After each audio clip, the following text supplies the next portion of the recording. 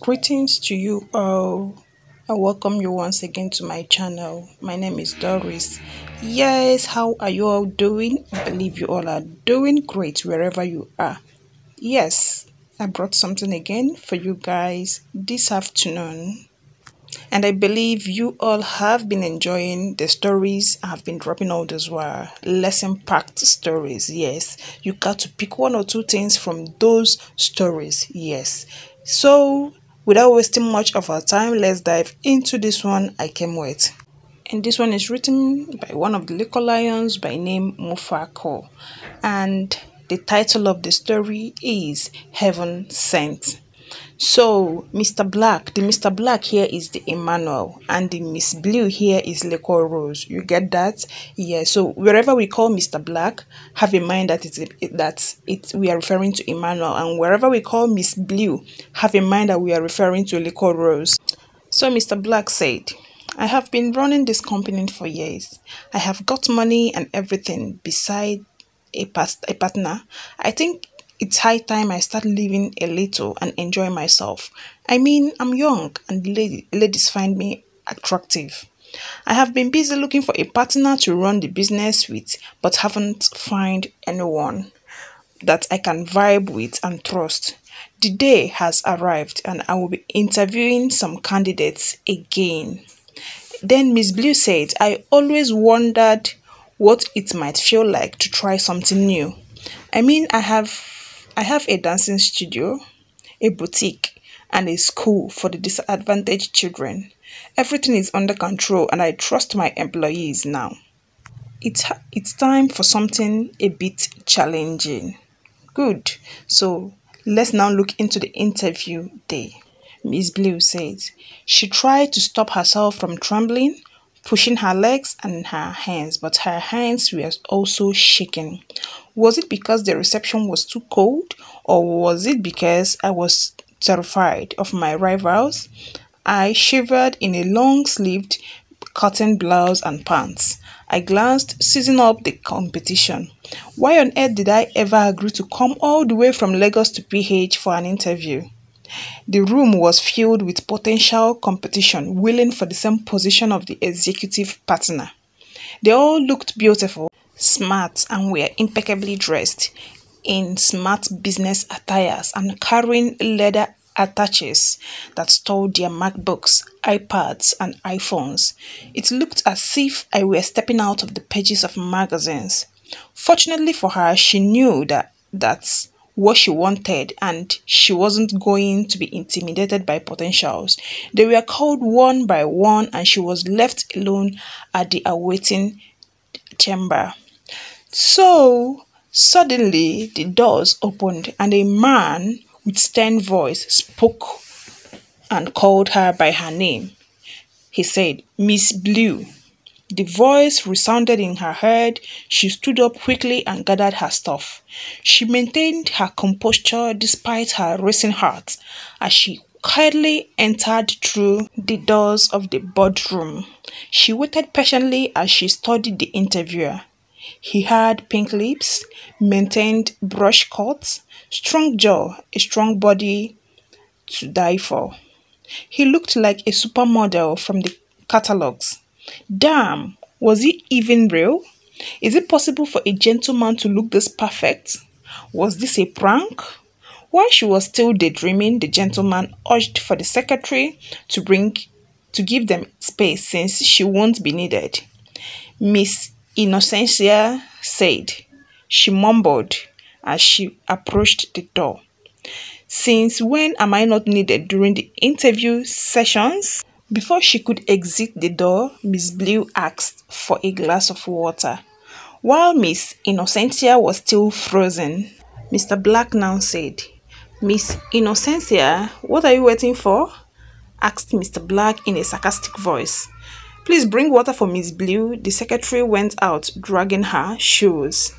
"Good day, Miss Blue. I'm Mr. Black, Emmanuel, and I own this company." Miss Blue now said, "Good for you." She thought she was saying that in her mind, but instead said it loud. Mr. Black now said, "Excuse me, what did you say?" Miss Blue now said, "Oh, sorry, no, I said good to meet you." So Miss Blue shook his head as she glared at Mr. Black. But it wasn't rage that took her breath away. The man was a striking, handsome with his shaved beard and strong jaw. How old was he? Maybe early 30s, as she was busy on her head trying to figure out the man. Mr. Black also regarded her quietly with his cute eyes. Suddenly, Miss Blue was aware of the situation. She mumbled something. "I think I made a mistake by coming here." She awkwardly stood up. "Wait," I said, "wait," shouted Mr. Black in a commanding voice. Miss Blue turned around and answered back, "Don't ever in your life talk to me like that. Am I clear?" Mr. Black now said, "Sorry, I didn't mean to shout. I'm very sorry, Miss Blue. Just wanted to say, may we please go for lunch and discuss your contract, cause you are hired. Congratulations." Miss Blue was surprised and said, "Are you kidding me? Without an interview? Why, if I may ask?" Or more, these two, I enjoyed the story. And I believe you enjoyed it too. Remember that Mr. Black here is the Emmanuel. Miss Blue is the LIQUOROSE. You understand? And I believe you understand this story. Yes. Miss Blue, being the LIQUOROSE, went for an interview. But before then, she was like, that she has been dancing all through her life. She has a good business that is paying her and it's moving well. So moving out from that to go into another thing, how will that gonna be? Will it be okay?